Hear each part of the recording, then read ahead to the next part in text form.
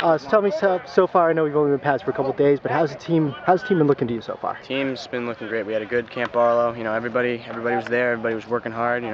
Grew a lot together as a family as well. Spending all day together. You're gonna get a lot to know about the guys next to you, and that's great because football's a family team. Now, what have you picked up out of this scrimmage so far? Who have you guys faced so far, and how have you? We haven't actually played a game yet, but we're playing Ward coming up right now, and we're looking forward to getting out there hitting somebody else because we've been hitting each other for the past week and a half. So we're looking forward to hitting some new guys.